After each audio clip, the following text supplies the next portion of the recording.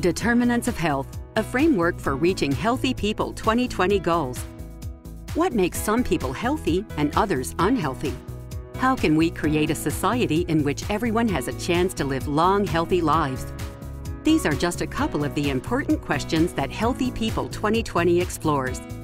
The range of personal, social, economic, and environmental factors that influence health status are known as determinants of health. Determinants of health include biological and genetic makeup, individual behavior, social interactions and norms, the physical environment, and access to health services. For example, stress, discrimination, education, housing, and unemployment are all determinants of health. Healthy People 2020 places new emphasis on the social determinants of health, while continuing to address the full range of determinants. Health starts in our homes, schools, and communities. Let's take a closer look at how determinants of health can affect our lives. Meet Carla, a 6-year-old African-American girl. Carla lives in an urban area. She doesn't have any parks or playgrounds close to her apartment building, so she does not get enough daily physical activity. Carla takes the bus to school and back. Her grandmother stays with her after school. Carla typically watches 4 hours of TV a day. Now, picture an intervention that can change Carla's determinants of health. A group of parents work with the school board and the local YMCA to keep the gym at Carla's school open later on weekdays and on days when the school is closed for vacation. This provides community members with a safe space to exercise and play. Now, Carla's grandmother meets her at the gym after school. Carla's physical activity level increases as she spends more time playing with friends at the gym and walking around the track with her grandmother. She is spending her after-school hours at the gym, which means she's also watching less TV. Let's look at another example. Meet James, a 76-year-old Caucasian man. James lives in a low-income neighborhood surrounded by convenience stores and fast food restaurants. James has to take the bus to get to the closest grocery store. Diabetes runs in his family, and James was recently diagnosed with type 2 diabetes. What type of intervention may benefit James? How about a subsidized farmers market within walking distance to James' apartment?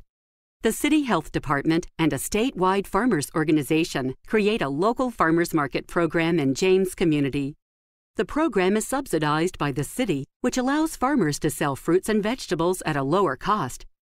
The farmers market program targets high-density, low-income neighborhoods like James. Now, James walks to the farmers market each week, increasing his physical activity level.